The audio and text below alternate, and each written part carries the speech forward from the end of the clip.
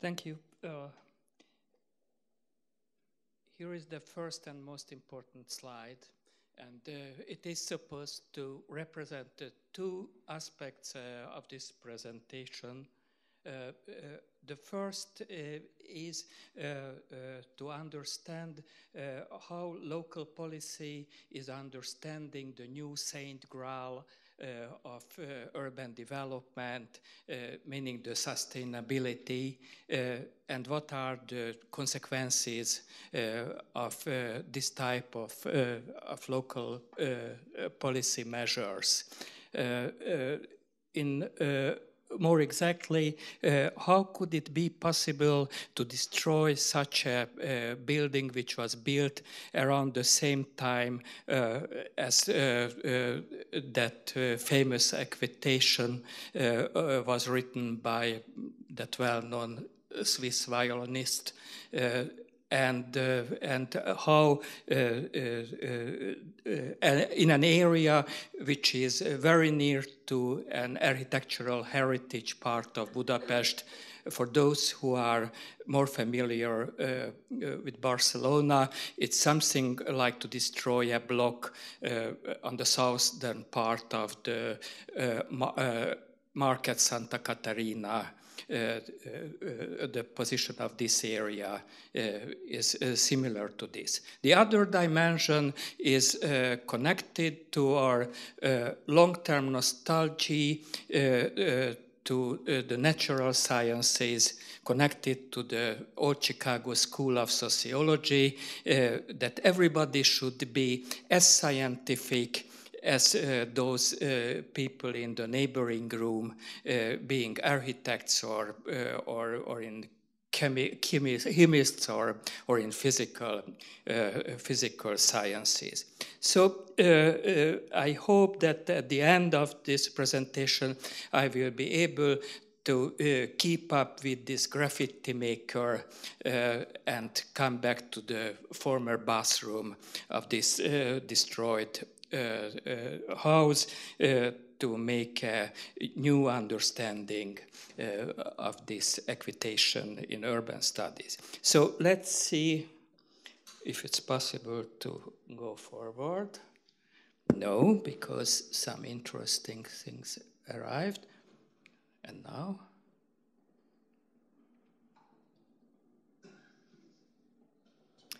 Yes, it's here, but it's a little bit slow somehow. So the local housing policy is very eager to understand the environmental leg or pillar of sustainability. They absolutely agree that they need more green spaces for the people. They absolutely agree with the notion that they should do something with urban transportation, even to make spaces for the public on the main roads, even as you can see on the right downside photo, to reconstruct more with more insulation the buildings. So they agree with this type of sustainable development. It's stopping again.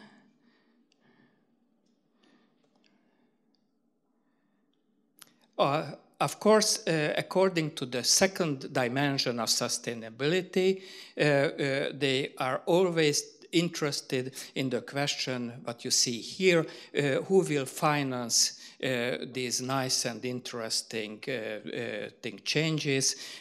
So they can agree that with the investors, with the economic part of the society, they have to have some connections.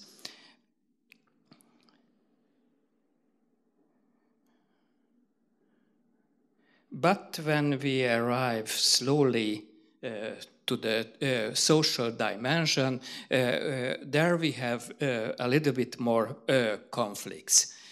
because they would like to know who will decide, and they are not very eager to allow different people than themselves to get near to the decisions, not the people who are not skilled enough, not well-dressed enough, as you see downstairs, and of course not those intellectuals whom to be with suspicion is a very advisable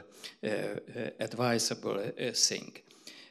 Of course, this third dimension, the social sustainability, has certain very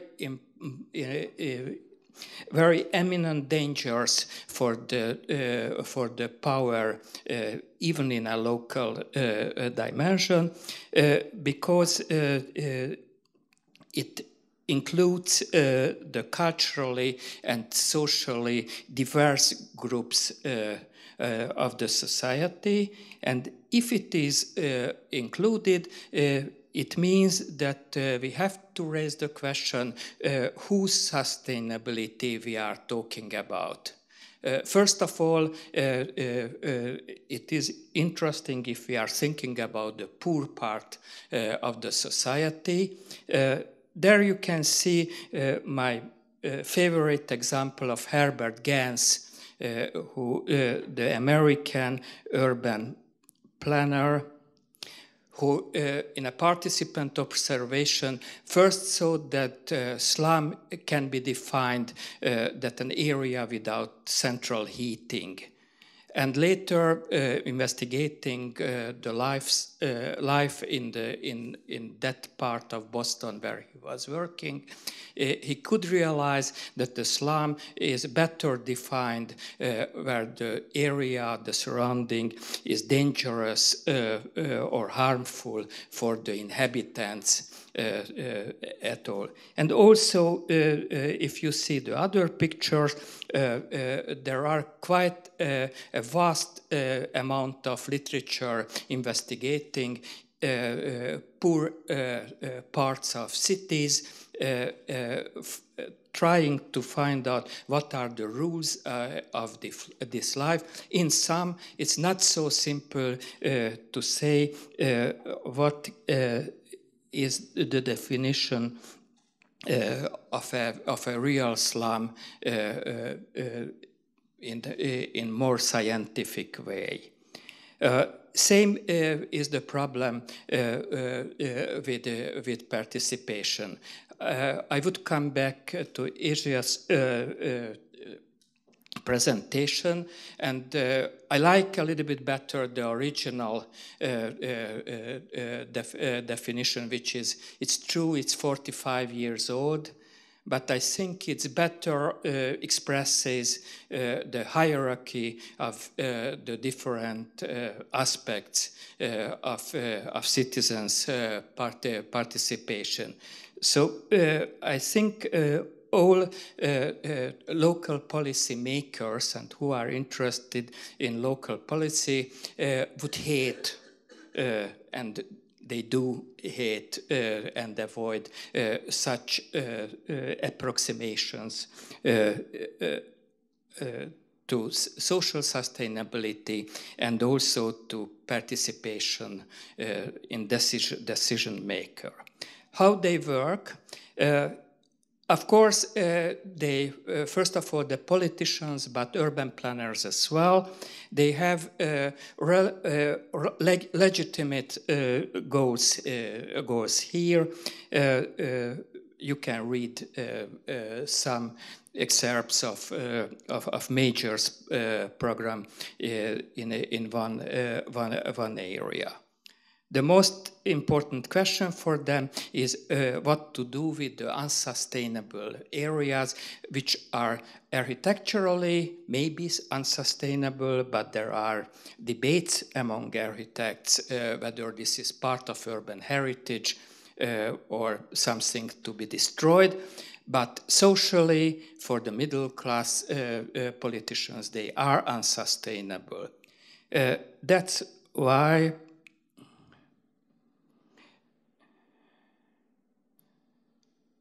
they apply a three-stage system. First of all, they declare, with the help of architects and urban planners, the poor areas as slums. Then they invite the investors to build new houses, and then use, in Hungary, not the federal, but the city bulldozer we have only, and destroy the areas. The result, as it is quite often clearly stated, is that it is a very effective way of eviction of poor people from the area, sometimes to other parts of the city, and very often to the areas, the poor village areas of the country. That is the most important part of it. What to do with the places they gained in this period of time? There was the Depression, what made the situation interesting in Budapest. The Depression came in the middle of this process. So the buildings were empty, but not all of them was destroyed by the bulldozer method. So these ruins were becoming to use as ruin pubs, as it is called. Among these wrong or empty structures, ingenious investors made bars, pubs with very small amount of investment, and this attracted the medium status or middle class people to use this area first. Of course, it was not absolutely simple, because there were conflicts between these pubs and the remaining or little bit higher status inhabitants, but these conflicts were within the family conflicts, not conflicts between different status people, but the social status of the participants of these conflicts were similar, so it was relatively easy to solve them. And the third stage was to begin to construct new homes for middle-class population. On the right, you can see the method when they built new rows, new stores on the top of the old construction, selling these new flats, apartments to high-status people, and from this money it was possible to reconstruct the whole structure. Or the two other photos are showing new constructions in the place of destroyed other houses. Of course, to exclude the poor population was not absolutely successful, because they were unable to integrate in the village societies, so they become, or they are coming back as homeless people to Budapest at present. So if we are going back to the bathroom, we can say that the energy invested by local policy into rehabilitation is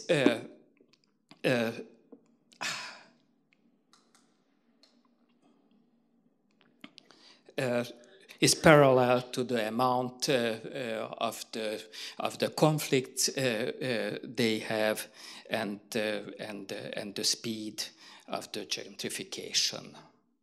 all. Thank you.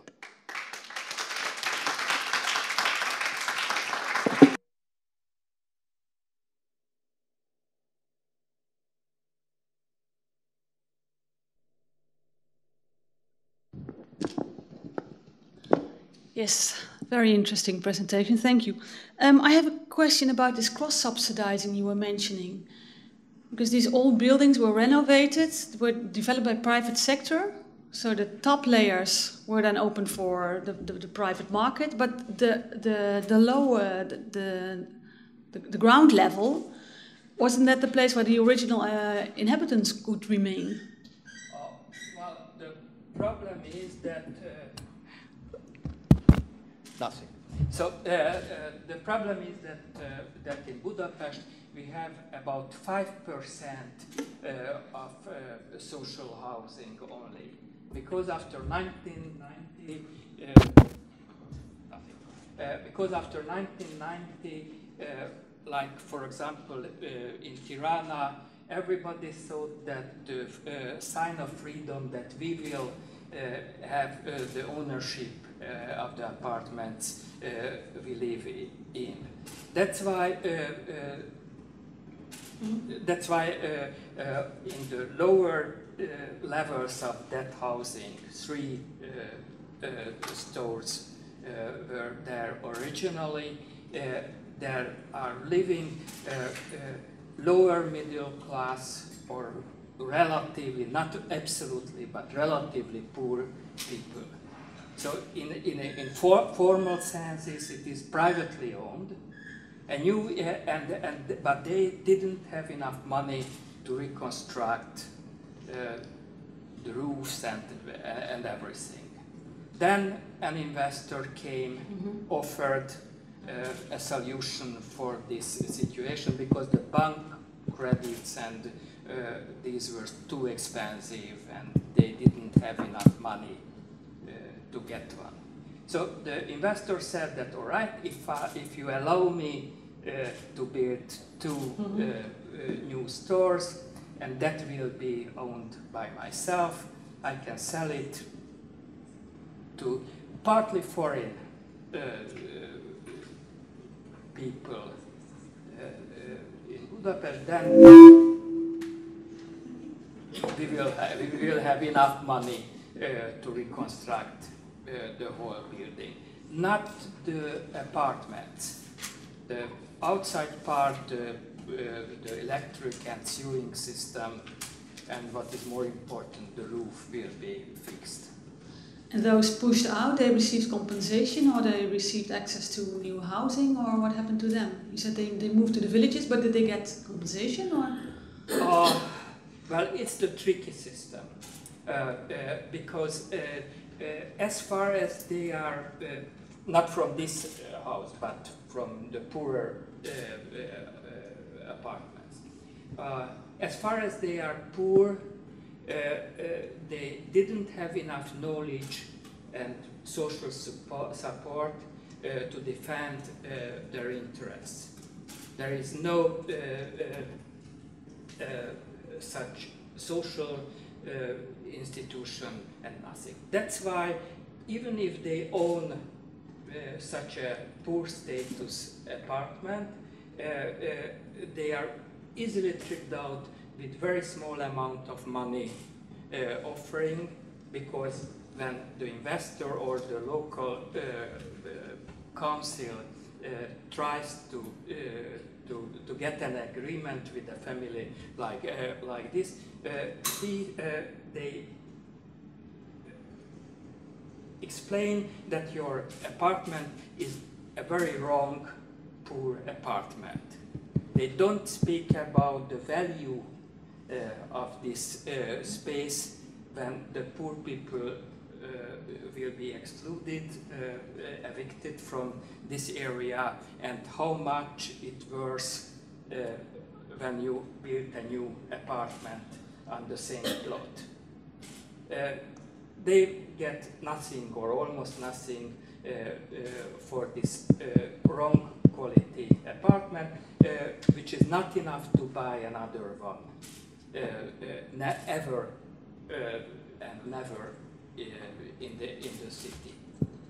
What is enough is to go back to the poor villages, to eastern part of Hungary, which is partly empty today, and to look for the houses of the relatives who are living there.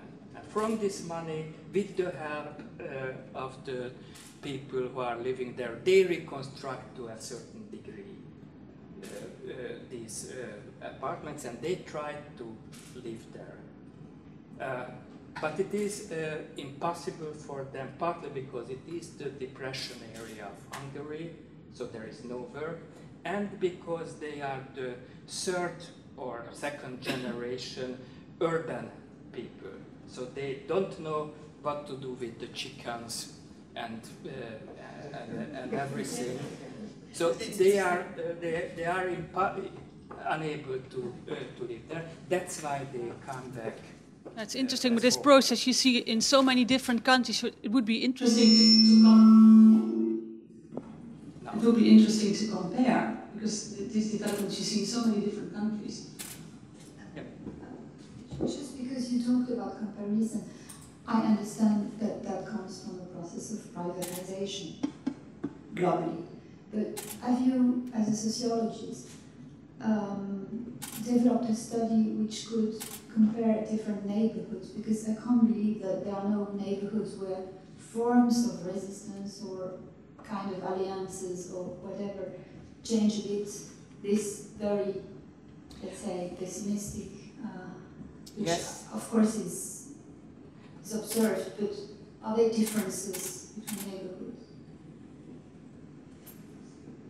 Yes, I would say, yeah, well, first, yes. The answer is yes, that we try to investigate different neighborhoods where more